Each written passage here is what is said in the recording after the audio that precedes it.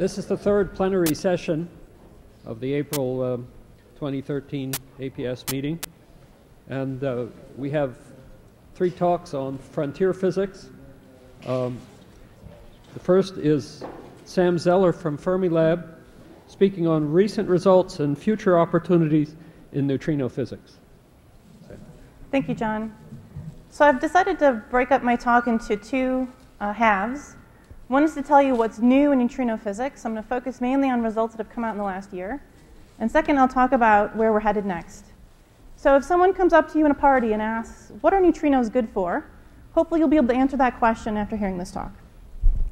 So first, let me remind you that neutrinos are everywhere. Together with photons, neutrinos are by far the most abundant particle in the universe. Large numbers of neutrinos were generated at the time of the Big Bang and are still whizzing around the universe.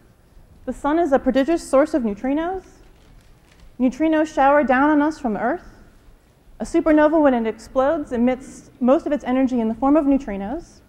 And closer to home, neutrinos are produced in nuclear reactors that power our homes and businesses, and also by particle accelerators.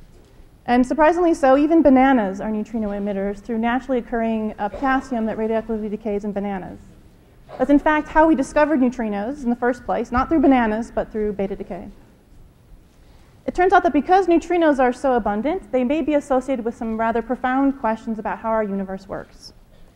In addition to being very abundant, neutrinos are also quite special, for the main reason that there are many sources of neutrinos. Here shows a plot of the various sources of neutrinos as a function of their energy. It turns out we've detected almost all of these neutrino sources, starting from the very lowest energy neutrinos from the Earth's crust and mantle, all the way up to the recent detection of the very highest energy neutrinos from the IceCube experiment. These are peta-eV neutrinos, 10 to the 15 electron volt neutrinos. They're presenting a new mystery. IceCube saw two of these such events. We don't know what their source is, but they look certainly not to be atmospheric, and they're under study currently. So because we have this large range of neutrino sources that span a wide range of energies, neutrinos in fact turn out to have a lot to say. We've gotten a lot of information this way because neutrinos have allowed us to study physical phenomena across vastly different energy scales. It's in fact hard to find another particle with the same dynamic range as the neutrino. So we've used many of these sources to make major discoveries in the field. So neutrinos are abundant. We talked about how they're special, and they're also full of surprises. It turns out that one of our biggest discoveries in neutrino physics came from two rather unexpected sources, solar neutrinos and atmospheric neutrinos. It's from these two sources that we discovered that neutrinos can change from one type to another. They can transform from one type of neutrino to another type of neutrino through a phenomenon known as neutrino oscillations. This phenomenon was first detected in solar neutrinos in the 1970s, and they puzzled scientists for over 30 years. Corroborating evidence was later detected in atmospheric neutrinos, which proved that neutrinos were in fact oscillating from one type to another. Those oscillations depend on the length, the distance the neutrino has traveled, and on their energy. So it's quite remarkable if you think about it that the distances the neutrinos were traveling and their energies were just right from the sun and from the atmosphere that we were able to detect this quite incredible phenomenon. And it's important because it represented the first significant alteration to our standard model of particle physics. The Super K results that landed the atmospheric neutrino oscillations on solid footing remains to this day one of the most cited papers in experimental high energy physics with over 4,000 citations. And when these results first came out, they made the front page of the New York Times. I was in grad school at the time and decided at that point that I really wanted to explore this phenomenon in more detail. So we know from the existence of neutrino oscillations that neutrinos are definitely massive, and they have extremely small masses. These experiments have identified two very different mass scales. Here are the three neutrino masses. We know that there's a mass splitting that has to do with the solar oscillations. That's a very small mass difference. And we know there's a second splitting having to do with the atmospheric neutrinos. So while these first indications of neutrino transformations were seen in astrophysical sources, so-called wild neutrinos, we've also carefully tested this phenomenon in carefully controlled experiments using both particle accelerators and nuclear reactors. And these plots on the left show two such examples of this. On the top is a plot from the Minos experiment, which tested the atmospheric neutrino oscillations using an accelerator-produced beam of neutrinos, which shows the deficit of neutrinos observed from that source as a function of the neutrino's energy. Likewise, the Camelin experiment tested the solar neutrino oscillations using a nuclear reactor. And here you see quite a nice textbook example of neutrino oscillations, where this is plotted the survival probability of the neutrinos from the reactor as a function of their distance divided by the neutrino's energy. You can see they measure a certain number of reactor neutrinos, and then those neutrinos disappear and then reappear in this beautiful oscillatory pattern. These experiments have since confirmed very solidly that neutrinos transform from one type to another, and across 4 continents, experiments all sought to establish this phenomenon, and now it is firmly established. So in addition to the 2 mass splittings I just mentioned, neutrino oscillations are also characterized by some mixing angles. You can write out the mixing in this form, where you can separate out the mixing into 3 rotations, one having to do with the atmospheric oscillations on the left, and one on the right having to do with the solar oscillations. This matrix in the middle has to do with the smallest of the neutrino mixings, what we call theta 1,3. You'll see that notation consistently throughout the talk, so I'll introduce that as the smallest mixing. It's much smaller mixing than, say, the atmospheric or the solar sectors. And it gets multiplied here by a term that depends on a phase called delta Cp that governs the possibility for neutrinos to violate Cp. And we'll talk a little bit more about that. So in order to detect these Cp violating effects, in fact, all 3 of the mixing angles need to be non-zero, and this theta 1,3 angle also needs to be non-zero. If you collect all that we know about neutrino oscillations and multiply out this matrix, you get this mixing matrix for the neutrinos. I should mention that quarks also mix from one state to another, and this is, in contrast, the quark mixing matrix. You can see this matrix is mostly unitary, with small off-diagonal elements representing the small mixing among quarks. In contrast, the neutrino mixing has all large elements. The neutrino mixing is actually quite large. So what we observe from this is the neutrino mixing pattern is completely different compared to the quark sector. We don't know if this picture is correct or not. We don't know if this mixing matrix and the 2 mass splittings are the correct interpretation. But we want to test this, and we want to push on this to see if this picture fails. So this is what the future efforts will be involved with. So we've already determined that neutrinos oscillate, but we don't know the rest of the story. And there are, in fact, some big questions that we face moving forward. And what's quite remarkable is that 15 years ago, we didn't even know we could ask these questions. But in fact, this observation of this subtle neutrino oscillation effect has presented this list of very important questions having to deal with neutrinos. The first question we don't know the answer to is, what's the absolute masses of the neutrinos? Oscillations tell us their mass differences. We don't know what their absolute masses are. This seems to be quite an embarrassing question. We don't know the masses of these very fundamental subatomic particles. We don't know why they're so light. We don't know what that light mass means. And we don't know what it means for the evolution of the universe. We also don't know whether neutrinos are Dirac or Majorana particles. This has to do with whether or not neutrinos are their own antiparticles. The answer to that question may, in fact, tell us why neutrino masses are so small. We also don't know what are the underlying symmetries that generate this pattern of neutrino mixing. What's behind this whole story? Want to know if there's more to this story. Is it possible that neutrinos interact also in some non-standard way? Is it possible that there's more than 3 generations of neutrinos, perhaps a sterile neutrino? We'll talk more about that later. We also don't know what the ordering of the masses is. We don't know which is the lightest. We don't know which is the heaviest. We don't know how they're arranged. This shows, for example, the 2 possible hierarchies of neutrino masses. On the left is what's called the normal hierarchy. This is if the neutrino masses are arranged in the same hierarchy that governs, say, the charged leptons and the quarks, which is what would be expected from grand unified theories. On the right is if you flip this on its head, and this is so-called the inverted hierarchy. If neutrinos, in fact, their masses are oriented in this way, would be really weird. And we'd like to know which of the masses are the smallest and which is the heaviest. And finally, we'd also like to know whether or not Cp is violated in the neutrino sector. Cp has to do with the combined symmetry of both charge and parity. What it means is if you were to repeat your neutrino experiment using antineutrinos rather than neutrinos and view the experiment in a mirror, you'd get out different results. This is important because we think if neutrinos and antineutrinos behave differently, if they oscillate differently, then it may in fact be tied to why the universe preferentially selected matter over antimatter. This is the ultimate quest, the discovery of this next century for neutrino oscillations experiments to really try and pinpoint whether or not neutrinos are telling us why we exist. So this is where we're headed. These are the questions we're trying to answer. Some of them are quite simple, having to do with what are the masses, how are they arranged, what's behind this whole story. But unfortunately, there's no single experiment that can answer all of these questions, so we have to rely again on our copious sources of neutrinos to tell us what's going on. The questions at the top can be answered by beta decay experiments and double beta decay experiments. These are non-oscillation experiments. We'll talk about those towards the end of my presentation. And these remaining questions here, the bulk of those can be determined and answered with neutrino oscillation experiments. It turns out that this last question, which has really been the holy grail for neutrino physics, can only be answered if, in fact, this small mixing angle we talked about 2 slides ago is non-zero.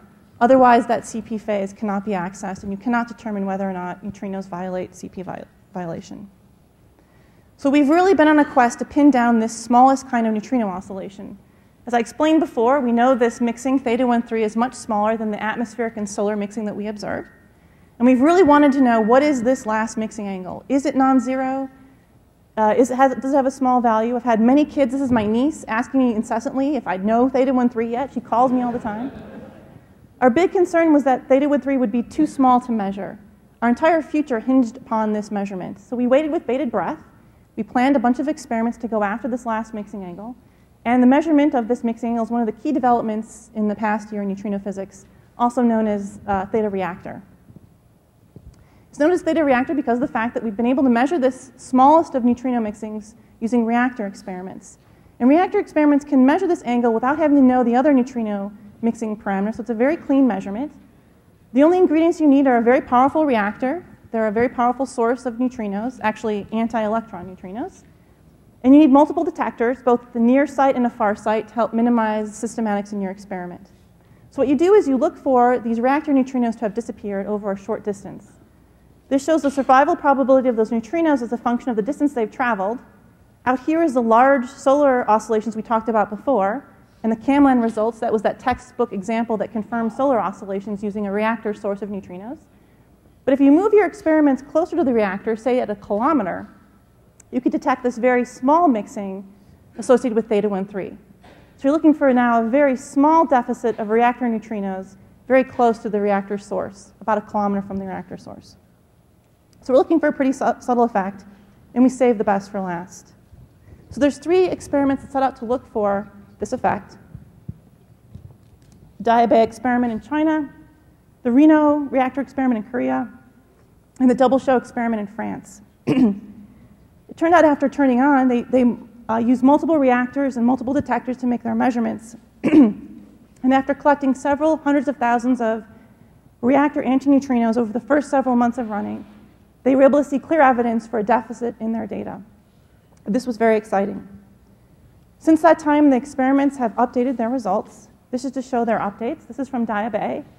They've since collected 139 days of data, and this is what they observed in their experiment. This is the observation of reactor antineutrinos seen at their source. The solid curve is what they'd predict based on measurements from the very near detector, which measures the reactor flux. And the black points are what they observe at the far detector. And you can see this deficit of antineutrinos that they observe at their reactor that's consistent with a non-zero value of this small mixing angle. So this was rather successful in that we could predict what we'd expect to see based on the picture we formulated before. We just didn't know the amplitude of the effect. This is this red curve plotting the survival probability as a function of the distance from the reactor. Here's the measurements from the near detectors. And here's the measurements from the far detector with a clear deficit. 5% of the reactor neutrinos were missing. And based on that picture, they could set a value for the small mixing angle, measured here. It's an 8 sigma signal for a non-zero value for this small mixing. So what's nice is that our picture was able to make a prediction that we could then test and measure in our experiments. And in fact, the Diabei result is now the most precise measurement of this mixing angle, and that will persist for the foreseeable future. The Reno and Double Show reactors also came out recently with updated results seeing similar effects. Deficits of reactor neutrinos both from this Korean reactor source and from the source in France. Here in this case, Double Show also fit the shape of that spectrum in addition to looking for the overall deficit. What's nice is that we now know this last remaining mixing angle, and this shows the evolution of measurements of that mixing angle in history. Here's 0. You can see as time went on, the results start to pull away from 0. Those results have been dominated by the reactor results after those experiments turned on in 2011. And so in a few short months, we went from knowing essentially very little about this small mixing angle to it being the most well-measured of the mixing angles. Excuse me. And we've since now excluded this angle being 0 at greater than 7 sigma significance. So you might ask, what does this all mean? It turns out that the fact that this small mixing has a non-zero value has profound impact on neutrino physics. It's opened the door to learning much more about neutrinos and their habits. The fact that all 3 mixing angles are non-zero means that we can now look for subtle differences between neutrino and antineutrino oscillations that will hopefully tell us why we live in a world that's dominated by matter. What upset this balance between matter and antimatter? It means that such a measurement of CP violation in the neutrino sector is now within our grasp.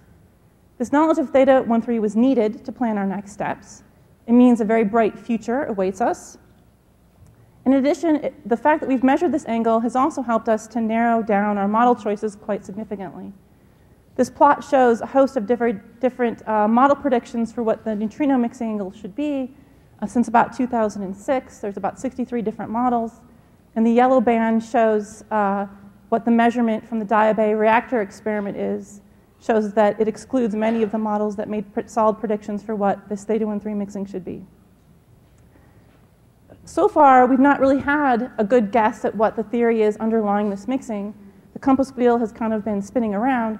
So if it turns out that one of these models is right, then we've made big progress, and it's a really big deal. And you can see already how some of this data is already starting to heavily constrain our thinking and our theoretical models. So I talked a lot about reactor neutrinos. What about accelerator-based neutrinos? There's also been a full-court press on neutrino oscillations using accelerator-based neutrino sources. Just to remind you, from our short baseline reactor neutrinos, we were able to look for the disappearance of reactor neutrinos to give us a nice, clean measurement of this small mixing angle. The situation is a little different for accelerator-based neutrinos. Here, instead of looking for disappearance, you look for the appearance of electron neutrinos. That appearance is sensitive to a combination of the atmospheric mixing as well as this small mixing. Also, since you're sending your neutrinos across long distances, hence long baseline, you're also sensitive to matter effects, which has to do with the ordering of the neutrino masses, as well as being sensitive to CP violation. So this reactor approach is this accelerator-based approach is both a blessing and a curse. It's a curse in that it's sensitive to all these different effects, so it can be complicated to extract this information from your data. But it's also a blessing in the fact that you can use this data to really tell you the answers to these very basic questions.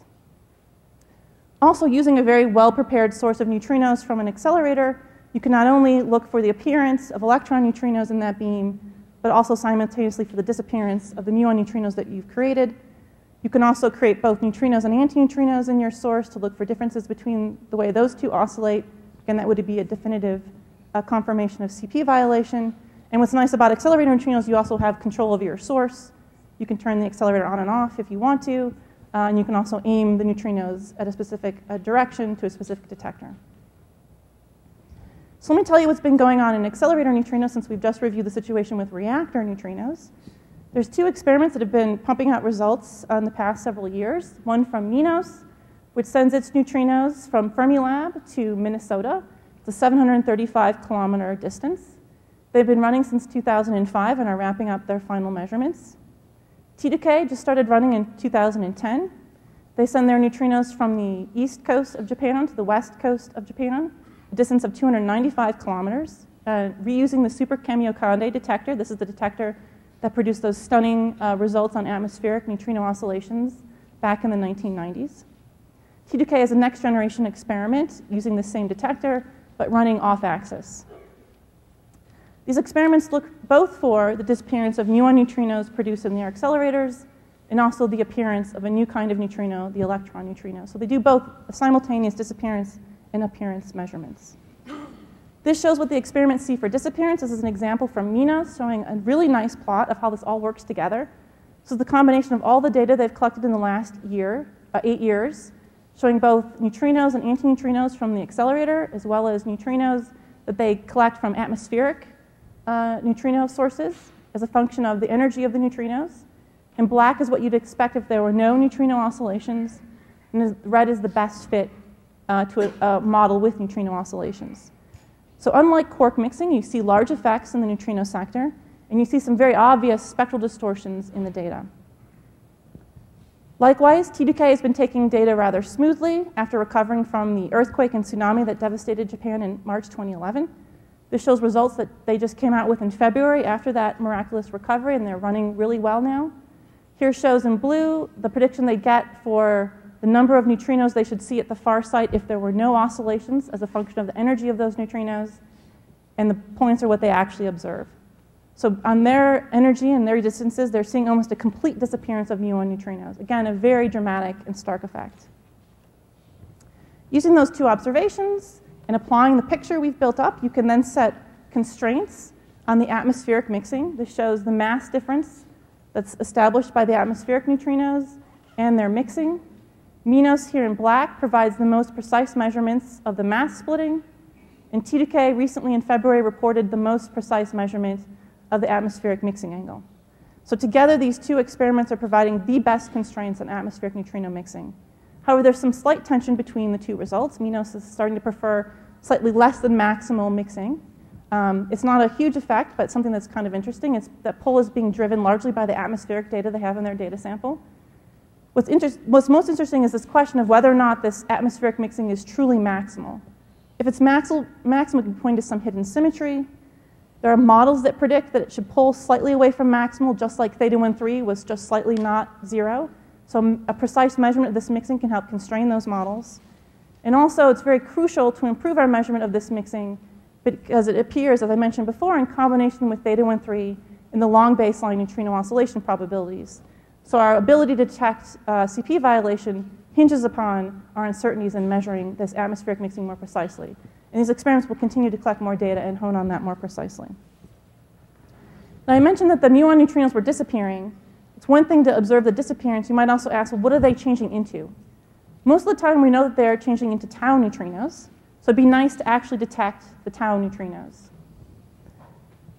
Tau neutrinos are notoriously difficult to detect, but there's a very special detector in Europe trying to do just that. A detector called APRA. It's using about 200,000 bricks. They're containing a special substance called emulsion that is much like photographic film. And these are two event displays from the APRA detector showing the clear detection of a tau lepton from a tau neutrino interaction in their detector. So you see this small kinked track coming from the tau decay in the emulsion. Just a few weeks ago, they reported the observation of a third tau neutrino. They had previously seen two such events coming from the CERN to Gran Sasso beam, where the detector is located. They plan to take another 2 years of data that will help complete this puzzle as we collect this clear observation of new tau neutrinos coming from muon neutrino oscillations. In addition, the muon neutrinos have another channel they can take. They can also oscillate into electron neutrinos. That oscillation is governed by the same small mixing that governs the disappearance of reactor neutrinos that we saw previously. So this probability is very, very small, but we're able to see it.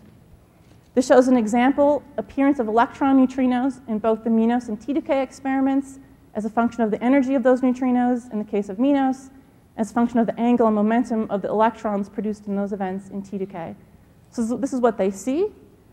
These are challenging experiments, but neutrino physicists are used to doing difficult things, and we're good at being patient. So in this case, we're looking for small signals. T2K has seen 11 events, MINOS just over 120 events. Based on those observations of the appearance of electron neutrinos, they're again able to put our neutrino oscillation picture into play and set measurements of the theta 1,3 mixing angle, the reactor mixing angle. Here they see poles of that angle from 0, again, quite consistent with what we see from the reactor data. It's been very powerful to compare the accelerator-based measurements to those previous reactor measurements. But as you can see from the accelerator measurements, we do not have unique solutions of theta 1,3. These results, as I mentioned before, depend on what the CP violating phase is, which is why these measurements are plotted as a function of delta CP. They also depend on what the mass ordering is, which is why there's 2 panels in each of these plots. And they also depend on the atmospheric mixing. So what can we hope to learn from such data? These searches for electron neutrino appearance in these accelerator-based experiments across long distances have, as I mentioned, have sensitivity to the combination of the atmospheric mixing, the mass ordering, and CP violation. But if theta 1,3, the reactor angle had been 0, none of this would have been possible, and you would not have seen any signals. The fact that we're sensitive to all these effects is the concept behind future accelerator-based long baseline neutrino experiments. So MINOS has attempted a first analysis of how such an analysis would proceed using this data to probe all of these combined effects. So this plot shows, as a function of the yet unknown CP violating phase delta, what the whole data constrains for various combinations of effects, for different orderings of the neutrino masses and different values for the atmospheric mixing. Curves above these two horizontal lines exclude those choices at either 68% confidence level or 90% confidence level. So you can see, while using the collection of MINOS data, which is both appearance and disappearance data from both the accelerator and the atmospheric events they collect, we cannot yet say anything really strongly about which world we prefer for neutrino scattering physics. However, it's a proof in principle to show how this data could become very useful in the future. And that future is now. We're already starting to build the successor experiment to MINOS. The experiment's called NOVA, which stands for NUMI Off-Axis Neutrino Experiment. It's a next-generation long baseline accelerator-based experiment that will be fully operational in 2014. It will study these rare muon neutrino to electron neutrino transitions over even longer distances now, 810 kilometers, sending neutrinos from the very intense source of neutrinos from Fermilab to northern Minnesota. This is the closest you can get to the US-Canada border, so the longest distance we can possibly send neutrinos in this direction. They're using a narrow band off-axis beam and what will be soon the world's most intense accelerator-based source of neutrinos. And this is a simulation of what an electron neutrino might look like in that detector. The detector is quite massive. It's a really cool detector. Because the neutrino cross-sections are so small, it's the weak interaction after all, and these electron signals are so small, you need a massive detector to be able to make great progress in the field. This shows an example of what the NOVA fully constructed FAR detector will look like. It's 15 meters by 15 meters on the side. It's constructed of extruded plastic scintillator, plastic tubing that's filled with liquid scintillator and read out by wavelength shifting fibers. In the end, when it's entirely filled, it will be filled with over 14,000 tons of liquid scintillator. Once constructed, it will be the largest self-supporting plastic structure ever built. And this shows, for comparison, an Airbus A380 could park itself inside the detector. They'll have not only the FAR detector, but also a smaller near detector to measure the neutrinos before they set off on their journey to northern Minnesota. This shows the status of the NOVA detector. In yellow is the number of planes they have yet to install. In red is the planes they have installed. They have about 5.5 kilotons of detector installed so far. 2.5 kilotons are filled, and over 7,000 channels are instrumented. That's a little part in green. They've also completely excavated their near detector cavern, so it's ready to start installing the near detector. They've been in steady state production mode now for the last several months, and they fill about 0.5 kiloton of the detector every 2 weeks. Based on this tiny portion of the detector they've already instrumented, they've been able to detect cosmic rays in the detector. This is an example of a cosmic ray that was detected in this tiny part of NOVA that's instrumented on March 28th. This small segment of instrumented detector catches about 1,000 cosmic rays every second. This is the picture I got from one of the students doing the analysis.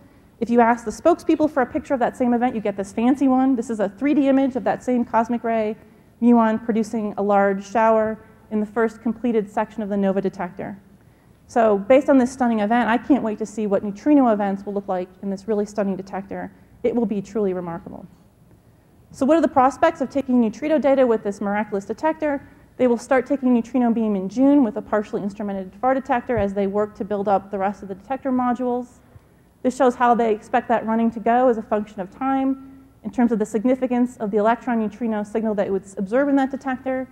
In the first year of running alone, they expect to get up to about a 5 sigma measurement of that electron neutrino appearance. It depends on what the mass ordering is, however. And then once they collect some number of neutrino events, they'll switch to anti-neutrino mode and steadily take anti-neutrino events.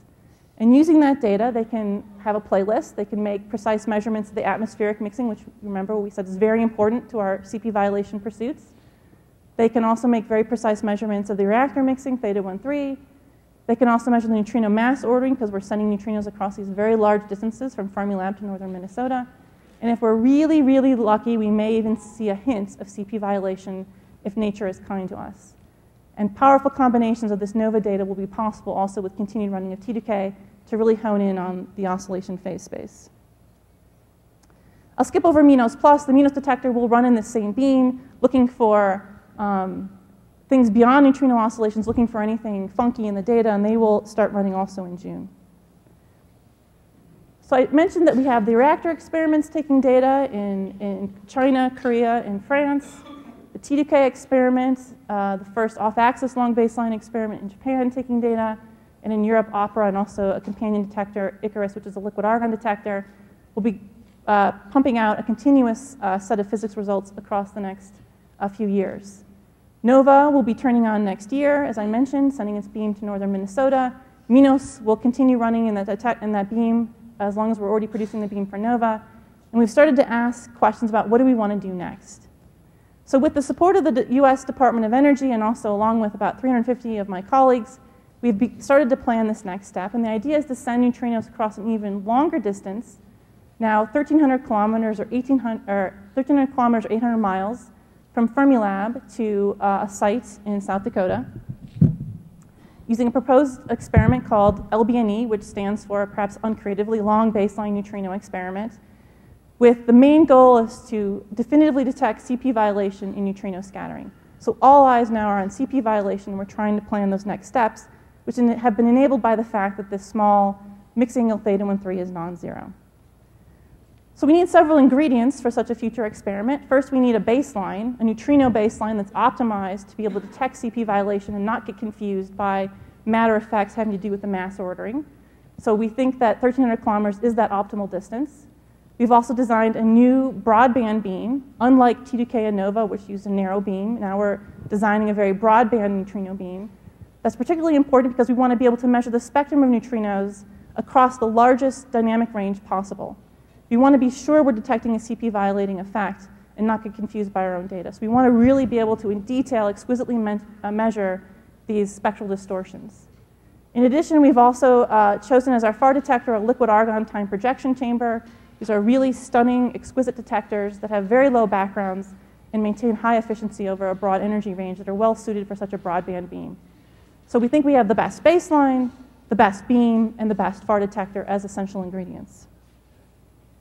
This is the menu of our science goals for this long baseline neutrino experiment that we hope will start running, say, in the year 2020. It will be a comprehensive program to measure neutrino oscillations with the main goal being to discover and characterize CP violation in the neutrino sector. In addition, we hope with this very nice data to be able to resolve other missing pieces of the neutrino puzzle, including resolving the mass ordering if it's not figured out by that time yet, to precisely measure the neutrino oscillation parameters beyond where current experiments will be able to achieve, and as well searching for new physics, anything beyond this picture that we haven't thought of yet. By having a massive underground detector, our hope is to have this detector underground in the Homestake mine in South Dakota. It also will enable other very important fundamental physics, including searches for proton decay at the gut scale. We can detect supernova burst neutrinos. I've been told we're due for a supernova, so it'd be really stunning to detect that in such a detector. We'd be sensitive to neutrinos and not antineutrinos, which has been observed previously by supernova 1987A. As well, we can have very nice samples of atmospheric neutrinos all in the same detector. This shows what the signals might look like in such a detector, in such a device. This shows what the neutrino appearance would look like on the left panel and what the appearance of antineutrinos would look like, both as a function of the neutrino energies. There's two cases we have to consider, whether or not the mass arrangement is normal or if it's inverted. So you can see the signals are different for neutrinos and antineutrinos depending on whether that mass arrangement is normal or inverted. We can see large signals, again, because we have a very intense beam in this case and a very large detector. This is for a 35 kiloton liquid argon detector. Here's some examples of what these signals would look like. You can observe the spectral distortions in the events. These different curves show what different choices of the CP violation phase would do. You can see large signals depending on whether you turn that CP violation on or off. We'd also like to observe differences directly between the neutrinos and the antineutrinos to give us direct evidence that we've in fact detected a CP violating effect. So with this beautiful data, we hope to get at these very key questions in neutrino physics. Here's the long-range plan for this experiment. Shows the sensitivity we'll have to CP violation as a function of exposure, which is a combination of time and the size of the FAR detector. So we hope to start off with a NOVA-type beam, ramp up to a 1 megawatt beam, and then a fully capable 2 megawatt beam, which gets us at a 5 sigma determination of CP violation with that device. This shows how well we'll be able to measure the delta CP phase angle with these 3 different steps. Again, getting down to the level of which we've been able to probe quark mixing previously. This first phase of the experiment was granted the first step of Department of Energy approval in December 2012, which is quite exciting. It includes the key elements of the experiment, which is the beam, the liquid argon detector, and the baseline. And once that experiment is built, the long-range plan includes increasing the FAR detector in increments, making it larger and larger, and also, as I showed here, increasing the beam intensity all the way up to 2 megawatts. Again, you need large detectors and lots of neutrinos to be able to detect these subtle effects. Now, I mentioned the detector we want to use. It's called a liquid argon time projection chamber. This shows an example of what a neutrino event looks like in such a detector.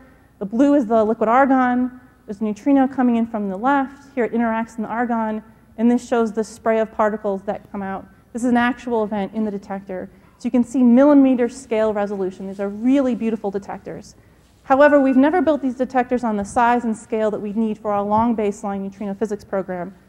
So we want to start out small to gain some experience. So we're starting with the microboon detector, which is a jointly funded Department of Energy and NSF project, which is to build a 170-ton liquid argon time projection chamber. It's about 200th the size, 200 times smaller than the type of detector we need for the long baseline neutrino experiment.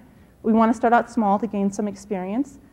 The detector is about the size of a school bus. Here shows the TPC. It's a metal frame that will be housed inside a cryostat, which will be filled with liquid argon and cryogenically cooled.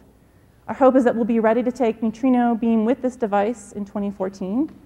Our students we have an excellent team of students and postdocs that are very busy putting this detector together and helping us commission it. We've moved one step closer to reality recently and had the cryostat was delivered a few weeks ago to Fermi Lab, and we've already done a test fit of the TPC into that cryostat a few weeks prior.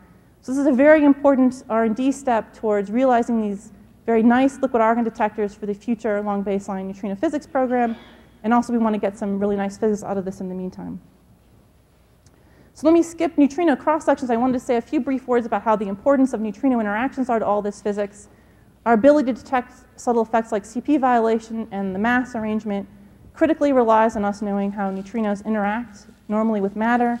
So there's been a number of new results on neutrino interactions coming from a variety of experiments, including some very new recent results shown by Minerva at this conference, which has been very exciting. It's shown how we've already been able to discriminate between various different model choices using this data. We also want to look to see whether there's more than 3 neutrinos. This has been a very hot topic lately, and a lot of people thinking about this. There's a very nice paper if you want to read more about the current status of looking for more than 3 neutrinos and how we might address that question. And finally, before I conclude, we also want to know about the neutrino masses themselves. Neutrino masses are quite weird. If you look at the neutrino masses compared to the other subatomic particle masses, there's about 6 orders of magnitude separating the neutrino masses from those particles. We don't know why that is. We also don't know the absolute neutrino masses. We only know ranges for those masses. So there's some experiments coming on looking at beta decay, which will pin down those neutrino masses. And we're hoping that if neutrinos are in fact Majorana, it may give us a clue as to why these neutrino masses are so much smaller than the other particles. The way to detect whether or not neutrinos are Majorana and whether this is a clue to why the neutrino masses are so small stems from looking for neutrinoless double beta decay. These are certain experiments that look for this very rare process that only occurs if neutrinos are Majorana. And if the mass hierarchy is inverted, then the next generation experiments have a really good shot at answering this question of whether or not neutrinos are Majorana or Dirac. And that is a really big, crucial question in our field and would be a major discovery. So to conclude, neutrino physics continues to be an incredibly exciting field. There's some very important neutrino experiments in the next decade and beyond that are working to answer some very big questions in neutrino physics. Namely, what are the neutrino masses and why are they so small? Are neutrinos Majorana particles, and is that giving us a clue to why the neutrino masses are so light? What is the ordering of the neutrino masses? Which is the lightest, which is the heaviest? And ultimately, do neutrinos violate CP? And could that be a clue as to why we exist? We'll use a variety of neutrino sources to answer these questions using beta decay, cosmic neutrinos, reactor neutrinos, and accelerator neutrinos, which together will form a very, very strong program moving forward. As I mentioned, the discovery of this last mixing angle has really made the long baseline neutrino path very clear and enabled us a guaranteed measurement of CP violation if we design the right experiment. So nature gave us all of these neutrino sources and gave us the phenomenon of neutrino oscillations. We now want to know what it all means. So thank you, and come join us.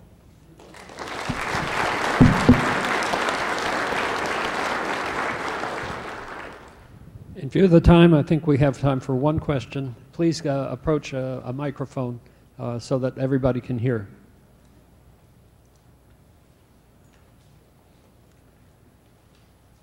Okay, you have to get to a microphone.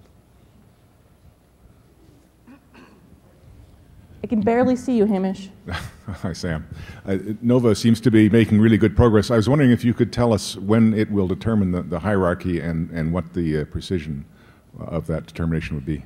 Sure. So I have that in a backup plot if you'd like to see. So NOVA plans to run for 6 years, so roughly 3 years in neutrino running and 3 years in antineutrino running. So this shows the significance with which NOVA will be able to determine the mass hierarchy if we live in a normal hierarchy world in blue and an inverted hierarchy world in red. This is the significance on this side going from 0 to 3 sigma. On the right shows the combination you'd get if you also combine the data from T to K.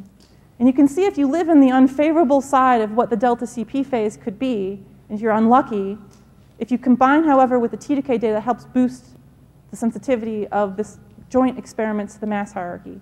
So for example, if the mass hierarchy is normal and you're in this unlucky area of what the delta CP phase is, you're at best a 1 sigma determination of the mass hierarchy. But if you're in the favorable region, you're up over at the 3 sigma level.